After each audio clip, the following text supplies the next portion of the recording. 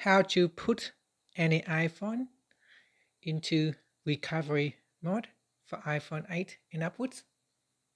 Now on your Windows computer or on your MacBook or Mac computer, start iTunes. So here on my Windows computer, I will open up iTunes. If you don't have iTunes, then make sure you download it and open up iTunes.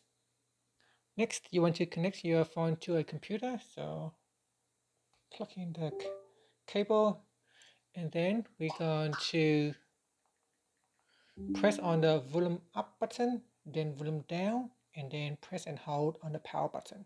So here where I will tap on trust, put in the passcode. Okay, so now let's do it. So volume up, volume down, and then press and hold on the side button. Now continue to hold until we go into the recovery mode. So continue to hold, continue to hold.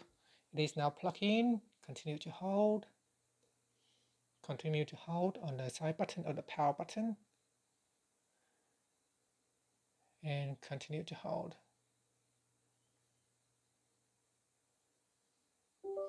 And that's it. We are now in recovery mode. Now this should work for any phone, providing that it is an iPhone 8 and upwards.